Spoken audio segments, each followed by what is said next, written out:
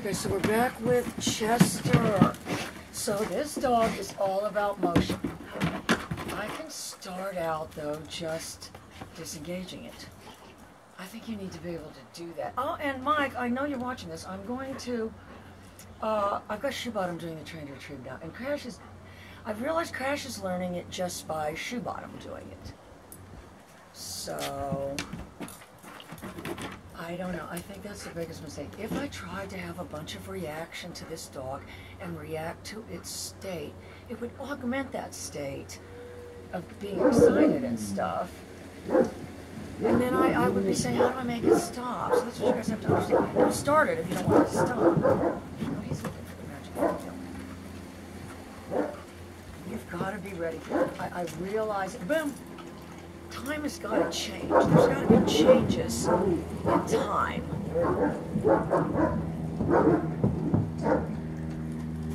I can see right now, dog's in the garage. Anyway, so now I've got him.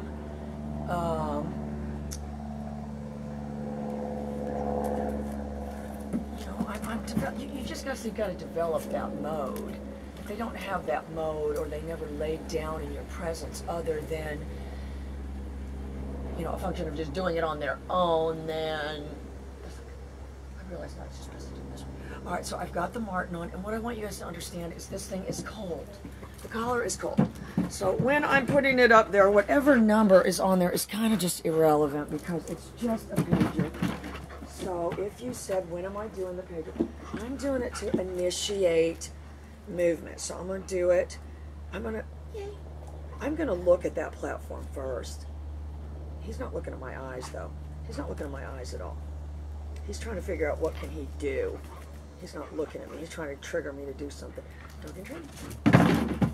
So I just did the pager concurrent because, you know, if you said, give me a Cliff Notes version of what the pager is, it's a cue,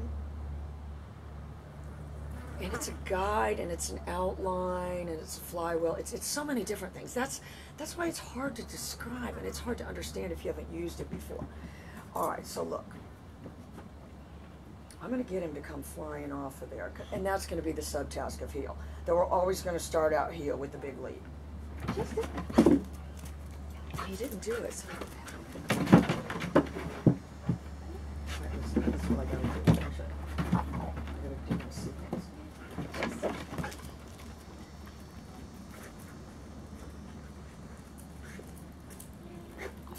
So what I ended up getting with this dog,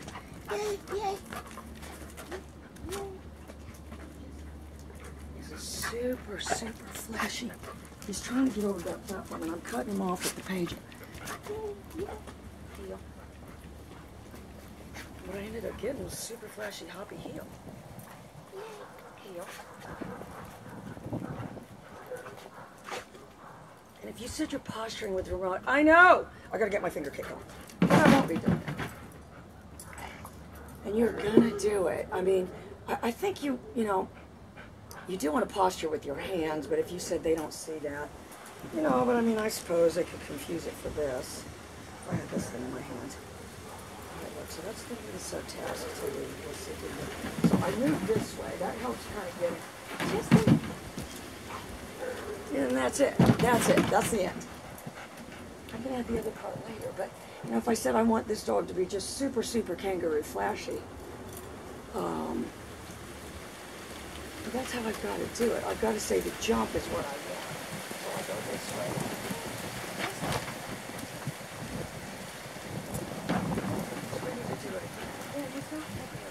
He's thinking that it's a little launching.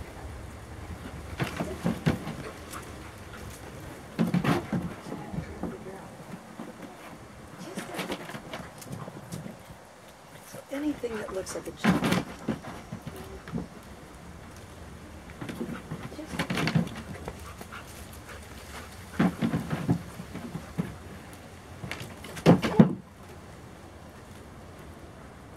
So I'm saying the whole time, because this dog is a terrible jumper.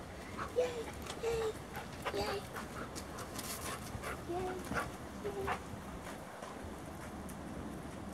So all I'm saying is, I like dog and training. I like jumping. I just don't like jumping on me.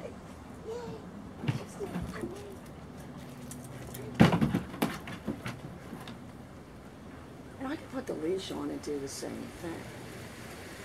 But I'm just using the collar to outline where heel is. Just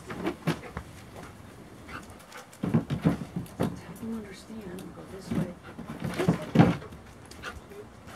I'm still going to jump in, which is not doing it right.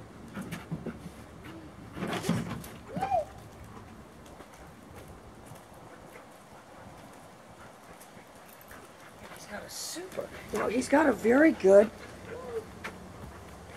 definition of where heel is right there because of the pager.